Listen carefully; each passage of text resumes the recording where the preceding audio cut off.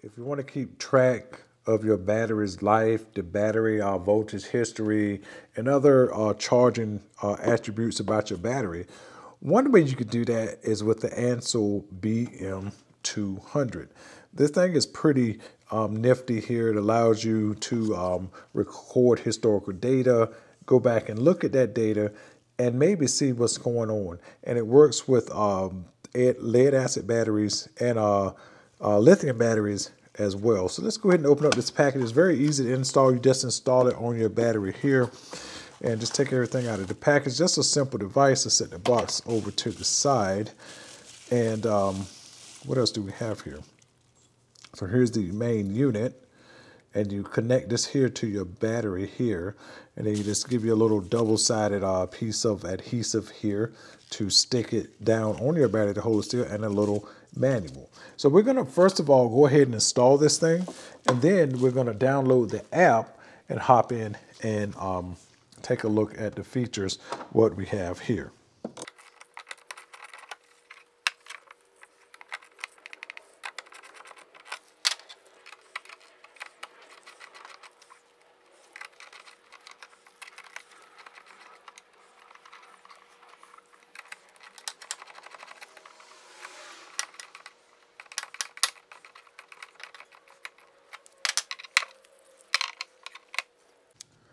All right, so when you finish the setup, you should have something that looks about like this, where you took the red side and just connected that to your battery like so. And on the negative side, you should also have that lead connected under the battery, secured to the battery terminal somehow, just like that. And you should also probably see that this right here is going to blink blue. Let's see if I can hold my hand behind it. You see how that blink blue? That's letting you know that it's in the communication mode. And I dropped my little adhesive here. Let me grab that really quick. So you can take your little piece of double-sided adhesive here. So just connect that right to the back. Although my battery cover is not super clean, it should be clean enough for my job. So I can just secure it right here like so. And that's it. That is the final product. That's exactly what that should look like. Just connected to your battery. It's secured right here and connected to both battery terminals here. Let's go ahead, download the app, get in the vehicle, and check this thing out. All right, so the first thing you see here is that we're just sitting in the car. The car is not turned on, but you see all of this data right here. It tells you the state of charge of your battery, gives you the temperature outside, and it also gives you the actual current voltage of your battery. Down at the bottom, it's kind of just checking that voltage, and it's just pinging every so often, and it's recording that per the time. Let's see what happens if we blow this up here. So you can look at it on an extended screen if you want to see that. Let's just go back. Now, what we want to do here now is you can do other tests while you're in here as well. So let's go ahead and do a cranking test. Let's see how you do that. All right, so I'm going to go ahead and click that. There's no available data. Okay. So let's see what happens when we start it up here. Okay. All right, that's pretty awesome. Just gave us a nice little starting voltage at 10.48 volts. This is the standard range, and there you have that. So that's always nice to be able to have that sort of data when you need it. All right, so that was pretty simple, and it's 2.4 milliseconds. So that was good, because again, you want your starter to start to get the engine to a revolution fast enough in a short period of time, so it won't wear your start out. So that seems to be good numbers from what I can tell. All right, let's turn this off for 1 second. Battery is okay because it said it was in a charging state. We'll go back to that in a second. So let me just crank the truck back up. It says battery okay. Okay, 12.26 volts. That's pretty good. And what else do we have here? Now it says it's in a charging state. Okay.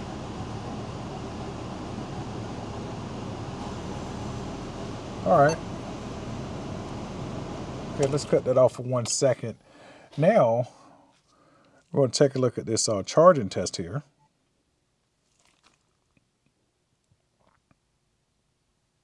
Just seeing what happens here. I guess you have to have the truck running to do the, oh, it starts testing here. And I thought normally it kind of gives you some prompts when you're doing certain things to tell you what is happening here. Like in terms, I've seen other things, they do charging tests, they tell you to do this, do that, and like cut on your lights, cut off your lights and all this thing. So just hit start testing here. Car isn't started, can't start test. Okay. Start it back up. Okay, we're gonna hit start testing. First, idle speed test. Keep the vehicle idle and turn on all electrical equipment such as the headlights, air conditioning, glass heating, the car interior lights. So I guess if I just crack the door open here, that'll cut on the light. And I guess I won't cut on everything because I'm saying like I got on the air conditioning, got on several things, the radio. So let's just hit test. That should be enough just to get an idea here. Of course, everything here should be good, but we'll just see. Okay, second test. Turn off all electrical equipment such as headlights. Let's turn off the AC. Turn off the lights. Okay, pretty much everything here. I think my radio, I'm gonna just, I guess if I do that, should technically be off. Okay, please keep the car at about 2,500 to 3,000 RPMs. Let's do that.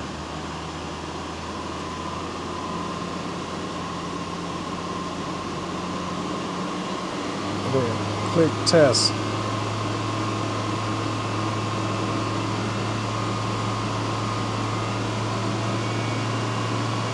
All right, now it says the diode ripple test. Keep the vehicle idle and turn off all electrical equipment and click test until, and then click test until the end of test. Click test.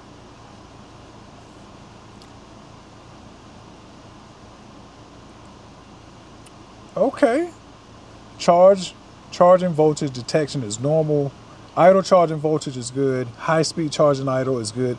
The diode ripple test is very low. And I guess that should be good because the diodes, you probably, again, a diode, I believe, is a electrical component that does not allow voltage. It only allows voltage to flow in one direction.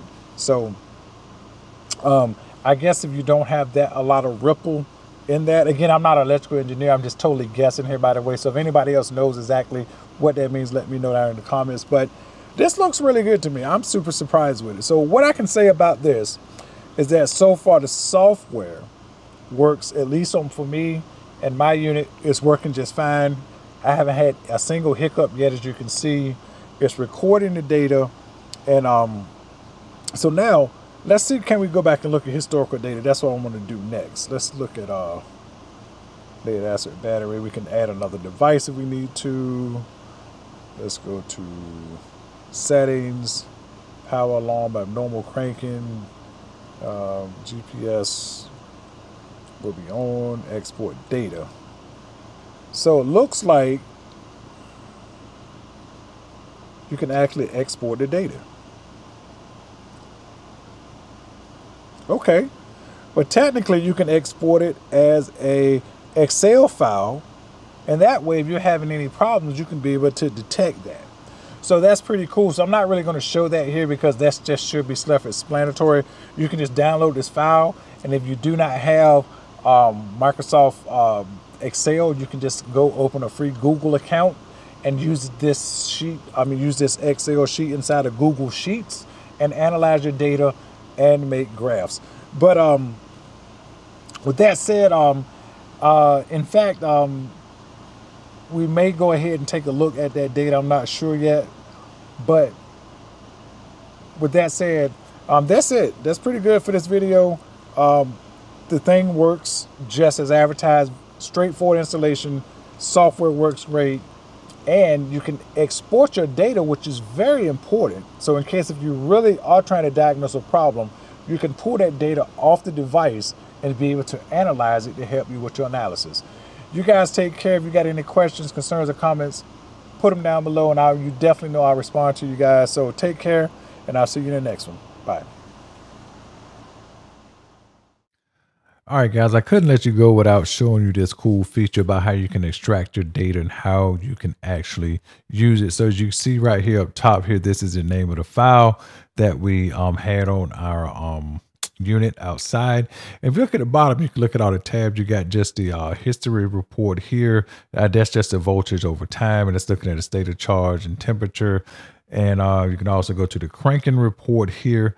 How many ever times you cranked it, or show you a cranking report. This here is a charging report, and you also can have a trip report as well. I mean, this is some other features, some other things that you can add in here if you choose to do so. So let's go back to the main here. So now I just want to show you how you can utilize this. Now, one quick thing I'll show you as a tip if you're using Google Sheets is you want to highlight all your data, go up here to format and go to number, and make sure that this number is clicked, because if not, it may be problematic trying to make these graphs. So, all right. So you want to make, let's just say, for example, we're going to put, we're going to copy this, Control C, put this here and hit temperature here. We want voltage on the x-axis, excuse me, do that again. If we want voltage on the x-axis and temperature on the y-axis, we just put them next to each other like this. And we just highlight that whole group, and then we just go over here to insert chart, and up pops this chart right here. It may have another chart selected, but you can just go over here to where it says chart type and scroll down to the one you want. So in our case here, as you can see that nothing's really wrong, but we can just see it about 32C. You can actually see that the voltage didn't change all that much. But again, if there is some changes and you have some issues with your car and you're using this as a diagnostic tool to help you with your analysis, as you can see just how powerful this can be. So anyway, that's it. I just wanted to show you what the data looked like when you exported it, because this right here is really handy. So anyway, take care, guys, and I'll see you in the next one.